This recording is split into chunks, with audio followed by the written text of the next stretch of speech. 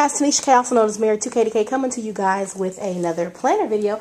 So again, I'm going to be continuing showing you my monthly and weekly spreads for the month of July and just telling you how I use each of my planners.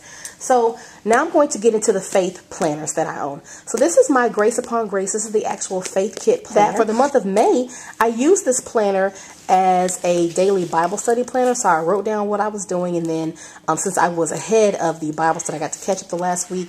I did the same thing for the month of June, but I've decided to transform how I use this planner for the month of July. So for the month of July, I am going to be doing a weekly sermons notes in this planner.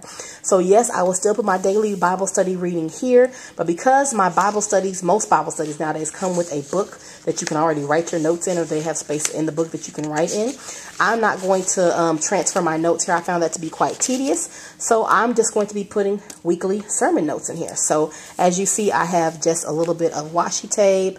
I keep it really open because I don't know what the sermons are going to be about. And I don't know what I'm going to add or take away. So I keep it really, really light. I washi over the dates. I'm going to write the date at the top of the page. Like here, the date will go here. Where you saw those big Bibles, it will go there. But just keeping it very light. Keeping it very light. My prayer list will go here.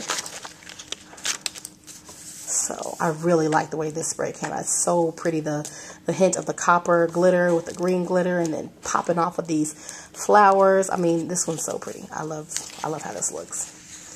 So that is what we're going to be doing here. And then of course, purple, my favorite color, purple and pink. So of course, I probably throw this in once or twice a month. Okay guys, I turned the light back on. I hope that helps. I'm trying to play with light. It's a cloudy day, so I'm not getting much natural light. But next up, I have the actual faith planner. This is a horizontal planner. And so what I decided to do with this one, I'm so excited, is I'm going to be using this as a daily prayer journal. I used to journal every single day, and I do now. Of course, I have my gratitude journal, but I found that having just a page to write could take a lot of time. Time I do not have. I'd rather be cuddled up with my husband. So I love that these are nice short spaces to write in. And of course, if you haven't seen this, I'll put links, a link to a blog post below where you can get flip throughs of all of these. You'll be able to see again the spreads, where I'm getting these stickers from, and all that. Click below for the blog post link.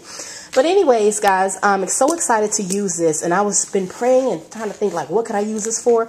And it just hit me last night when I was getting ready to prepare to record this video. Use this for your daily prayer journal, except this will be first thing in the morning. But first, guys, so the first thing in the morning, when I'm doing my little whatever challenge or whatever reading thing that I'm doing for my Bible app, I can easily just write down a prayer for the day, and I can start my day with prayer. So I'm really excited about that. I don't have anything in the weekly spreads for this planner. There will be nothing in here. I may change it up and add some stickers. I'm still trying to decide what I'm going to do with these boxes. But for right now, for the first couple of weeks, I'm going to just keep it blank. Alright guys, so thank you so much for tuning in to this very, very, very quick video showing you the flip throughs in my faith planners. Alright, so stay tuned. I'll be doing flip throughs for my personal as well as my gratitude and fitness planner as well. See you guys in the next video.